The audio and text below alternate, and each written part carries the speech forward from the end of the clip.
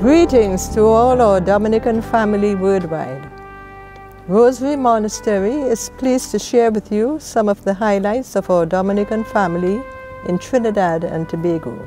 We began our Jubilee celebrations with a procession around our cloister of members of all the branches of our Dominican family, carrying the symbols of the book, the staff, the candles, into our chapel.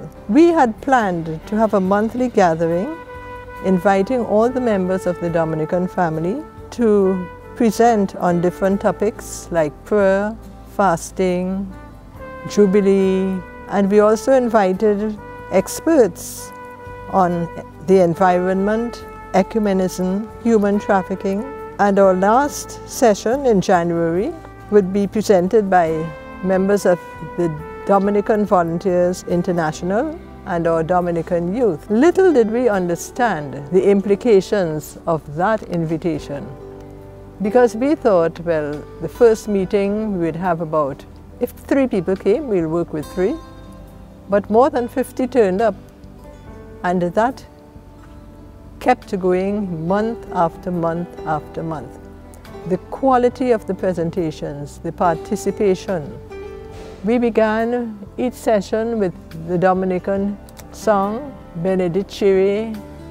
Then we went into the presentations.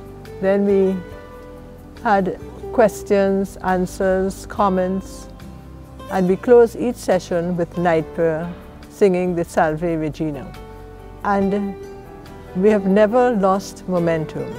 Now, what has happened over this period is that we have come to know one another as family. We interact with each other as family. The Dominican family help us with finances, keeping the grounds, doing so many things for us that we never dreamt could be done before. And what we can see emerging from this is something much bigger than we could ever think. There is definitely a Dominican preaching. When we close with our celebration in January from the Friars Priory in Holy Cross, we would reverse the procession. We would have a Mass for the whole family and anyone who wants to participate.